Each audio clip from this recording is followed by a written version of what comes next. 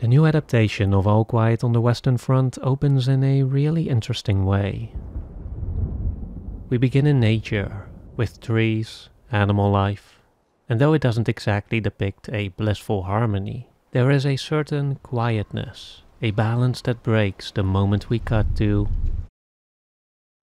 Here, the world of men doesn't just feel disproportionately violent, but also completely distinct from what we saw moments before. The green forest is replaced by a barren grey landscape. The stillness is disrupted by mechanical sounds of gunfire and artillery.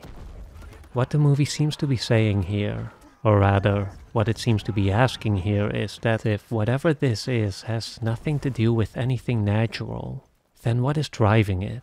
Why are we doing this? In this brief introduction, All Quiet on the Western Front captures what might be the fundamental purpose of anti-war cinema, which in my opinion is not just to discourage the viewer from wanting to participate in warfare by showing the reality of combat as terrifying, brutal, and as a force that, even if it doesn't kill you outright, will leave you as good as dead nevertheless. Because if that were the case, then this movie would have clearly achieved that goal, and I could end this video right here. But no, although depicting the true nature of warfare is obviously important, I think the issue is much more complex than that. I think it's not just about the way violence is shown, but more so about the way it's contextualized. The way it is, intentionally or unintentionally, either condemned or redeemed by what the overall story communicates to the audience. This, I think, is the real purpose of anti-war cinema. Does it deconstruct violence in a meaningful way? And more generally, does it provide us with broader insights into the nature of war? Do we learn anything new about how human beings go from here to here? When it comes to All Quiet on the Western Front, the short answer is yes, but with a few reservations, which I also want to address, not to discredit the movie, because again, I definitely think it's a good movie and a worthwhile update to the original story, but rather because I believe that, especially with this genre, it is so important to continuously and critically evaluate what exactly it communicates and how we relate ourselves to it. The most important thing that All Quiet does really well in my opinion is that it clearly and critically interrogates its own hero system. I already made an hour-long video essay on war movies in which I discussed this concept. You might want to check out that video for the full context because it does get somewhat complicated. But the gist of it is that hero systems are cultural constructs formed within a society to offer its members a path towards heroic elevation. In its most dramatic form, it pretty much looks like this. Meine Freunde, wir haben das Glück, in einer großen Zeit zu leben. Ihre Taten werden das Grundwasser bilden für das Wachstum einer edlen, kräftigen Wurzel. It's basically a way for people to give their lives heroic meaning and purpose. And when you look at this scene here in isolation, it does seem quite inspiring. Die Zukunft Deutschlands liegt in den Händen seiner größten Generation. Meine Freunde, das sind Sie! Ja! But there's a sequence before this one that already frames this grand promise as something more insidious. Remember that soldier from the introduction? It's not hard to imagine that he too was, at some point, a cheerful young man eager to fulfill his heroic destiny. Well, he didn't make it, and we get to see what this really means as his body is unceremoniously stripped and discarded. Just one casket among many. His clothes are transported back, washed, and fixed up to be repurposed for... Ja, Idiot. Okay. With very few words, the movie communicates that these young men, though being made to believe that they were going on a grand heroic journey, are actually more like lambs going to the slaughter, fresh disposable bodies in a war machine designed to turn human lives into suffering and death. Being set in the First World War, the historical context also does a lot of the heavy lifting here when it comes to de-romanticizing warfare as a stage for heroism. The First World War was notorious for its trench warfare, for the endless cycle of going back and forth over relatively small stretches of land, which, after being continuously bombarded, after continuously being fed with death and decay, turned into a devastated, poisoned landscape that just screams senselessness. That immediately tells us that here, nothing is gained, that this is a war for nothing. Indeed, once the soldiers reach the actual front, it doesn't take long before the disillusionment about their heroic destiny hits them. Now, I think that at this point, showing the reality of warfare is not really that big of a revelation anymore.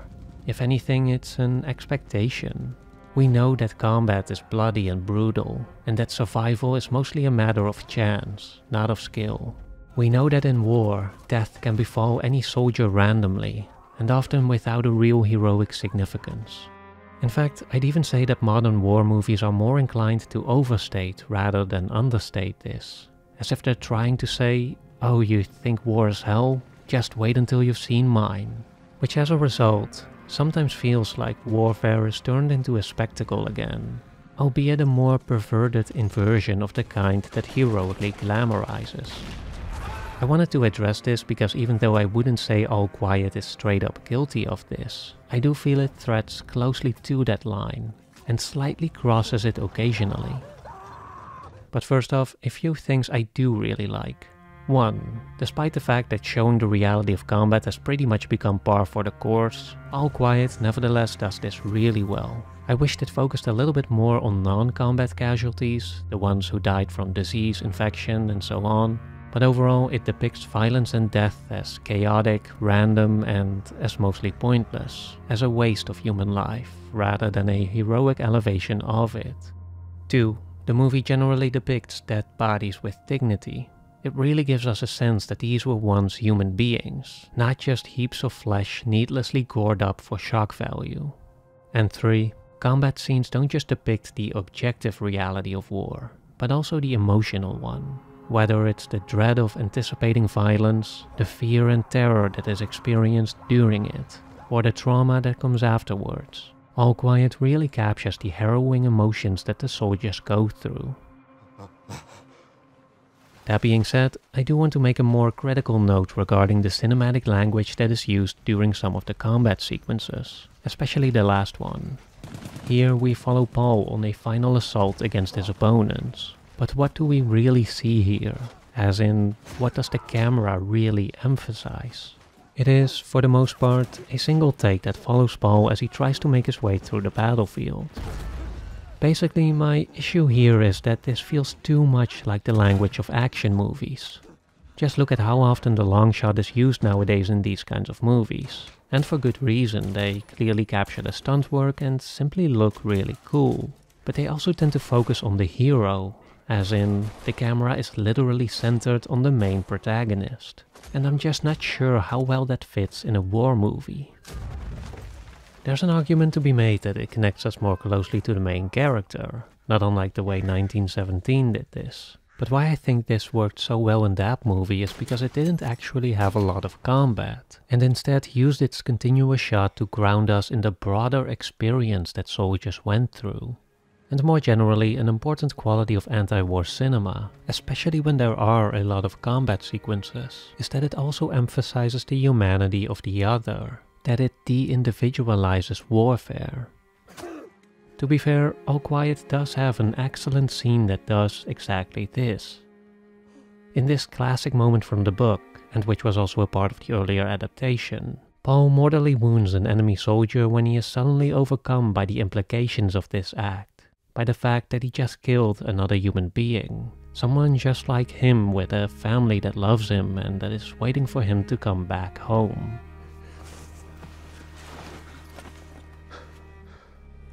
It's a classic scene for a reason. It beautifully and heartbreakingly communicates the humanity that is at stake here. The humanity that is so easily lost in war. And perhaps it is because this scene was so effective that I felt somewhat let down by that final sequence where I did not feel that same weight of lost humanity, where it felt like I was just watching an action scene that follows a singular hero while the people he kills carelessly fall away off screen. And also, it didn't have to be this way. There's more than one way to film violence and action. For contrast, look at the combat scenes in Akira Kurosawa's Seven Samurai. and how every time one of the samurais kills a bandit, there's a brief cutaway shot to that character. From a cinematography point of view, what this does is it equalizes the act of killing with the act of dying. It adds that moment of attention, even if just briefly, to the fact that a human being just lost his life. An even better example, at least in my opinion, can be found in Terrence Malick's The Thin Red Line, where, during one of its climactic combat sequences, the camera isn't fixated on one character, but instead chaotically moves through the scene, as if it's searching for something that makes sense, but that unfortunately can only find. It's this kind of attention, this deliberateness, that I felt was missing a little bit from the cinematic language of All Quiet on the Western Front. Again, it wasn't a deal breaker for me, but in the spirit of continuously and critically evaluating the art of anti-war cinema, I did want to bring it up. Now, so far we've been focusing on the perspective of the soldiers, on those who were actually down there in the mud, those who suffered and died. But if you really want to explore the nature of war, their story is never the full story. Ehre? Mein Sohn ist im Krieg gefallen, empfindet keine Ehre. And it is here that All Quiet on the Western Front makes an interesting change to the original story, because aside from Paul and his friends, we also see the story of Matthias Erzberger, the German writer and politician who tried to negotiate a peace and who eventually signed the armistice on Germany's behalf.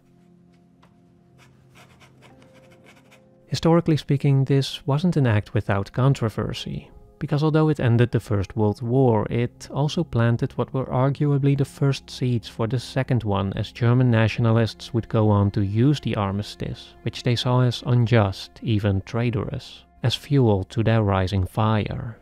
We included this storyline, as director Edward Berger explained, to not really tell that story, but to hint at what was going to come next. It's a perspective that was excluded from the original book because, well, when it was written in 1928, it simply didn't exist yet. But knowing what we know now, knowing how the war to end all wars was only the precursor to an even greater one, I can see how it does add extra weight to the story.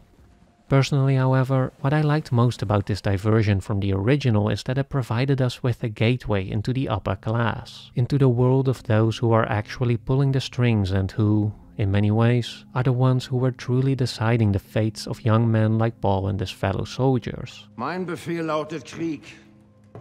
Und solange sich das nicht ändert, kämpfe ich hier jeden Meter. The juxtaposition between the dreadful living in the trenches and the lavish luxury enjoyed by these men in power is a bit on the nose, but I believe it's nevertheless important to show the distinction. For while it is relatively easy to invoke sympathy for the soldiers suffering on the battlefield, I think it is just as important to go beyond that, to really deconstruct the broader context that got them there in the first place. Because it is here that war becomes more than just tragic, it becomes absurd. By including the story, we see a glimpse of what lies beyond those who make grand promises of heroism. We see men in power act not out of virtue, nor out of selflessness. Instead, we see stubbornness, vindictiveness, carelessness. We see purposeless symbolical meaning take precedence over what is actually best for the soldiers. Der Waffenstillstand tritt in 6 Stunden in Kraft, in der 11. Stunde am 11. Tag des 11. Monats. Which leads us into the movie's final sequence. Soldaten, wir stehen hier als Brüder in einer Welt von Feinden. Here, just as in the beginning, we get another speech to rile everyone up for one last push, one last heroic effort. But this time, we truly feel the emptiness of the words, the cruelty even. The hero system that once got Paul and his friends to sign up with excitement has been rendered completely powerless and revealed for the lie that it always had been. Nach Jahren der Opfer und Leiden sehen sie nun ihrem Lohn entgegen.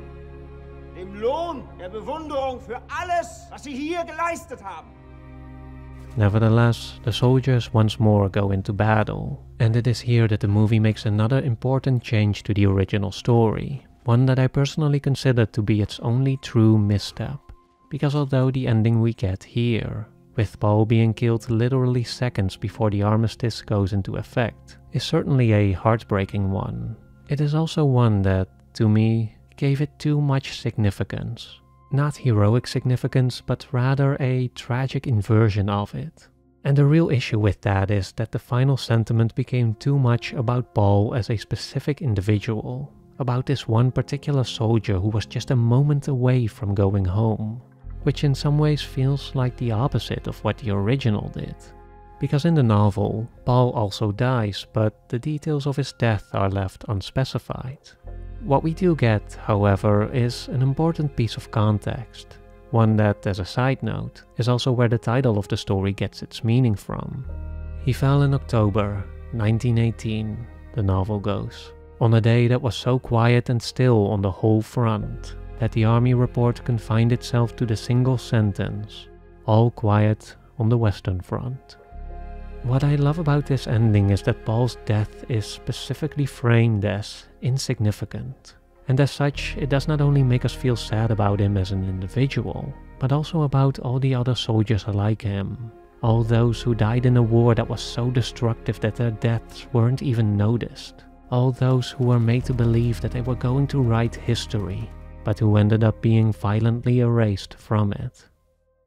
While it does not completely stick the landing, the new adaptation, I think, does achieve this sentiment in its overall experience. All Quiet on the Western Front is a harrowing journey into the reality of war, an effective deconstruction of its contextual elements, and, perhaps most importantly, a thought-provoking continuation of the all-important discussion regarding one of humanity's deepest struggles, one that we should never take for granted. Whereas All Quiet on the Western Front may have been easily accessible, not all movies are. Many of them are geo-locked, with their availability depending on your location, and it is here that NordVPN, the sponsor of today's video, will definitely help you out. We all know that VPNs have become a vital element in our cybersecurity. They encrypt your data as you are connected to the internet and safeguard us against phishing, malware, and other online dangers. But as someone who just wants to watch a lot of movies, my primary concern is freedom of access. And for that, there's no better VPN than NordVPN. With over 5,500 servers in 60 countries, NordVPN pretty much lets you connect anywhere at any time, thereby allowing you to go beyond regional restrictions and stream content from all over the globe. Most importantly, by being the fastest VPN available, one that doesn't cause bandwidth limitations, NordVPN actually lets you stream stuff in high quality. And so whenever you want to watch a good movie like All Quiet on the Western Front, it won't look like this. You can even use it to sign up for streaming services at a lower price, or to ones that aren't available in your country, because with just one click, you're somewhere else and a new world opens up. There's a 30 days money-back guarantee, so you can try it for yourself and see how well it works. Be sure to use my personal link though, which is nordvpn.com/likestoriesofold, to get a unique bonus gift with a 2-year plan. That's nordvpn.com/likestoriesofold to check out your free gift and to get started with the best VPN available.